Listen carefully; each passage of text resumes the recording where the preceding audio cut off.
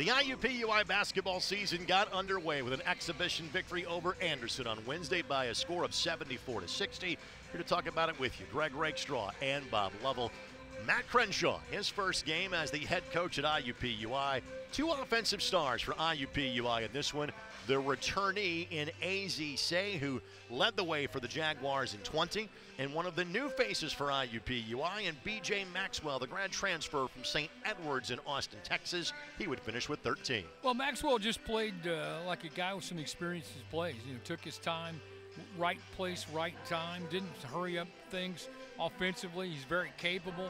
See him score inside, see him score on the perimeter, see him run the floor and get rewarded. So, really, really solid day for him. Again, B.J. Edwards, our first chance to take a look at him, and I like kind of his all-around game, Bob. I do too, Greg. I think he's one of these guys who you can see can get out on the floor, finish at the rim.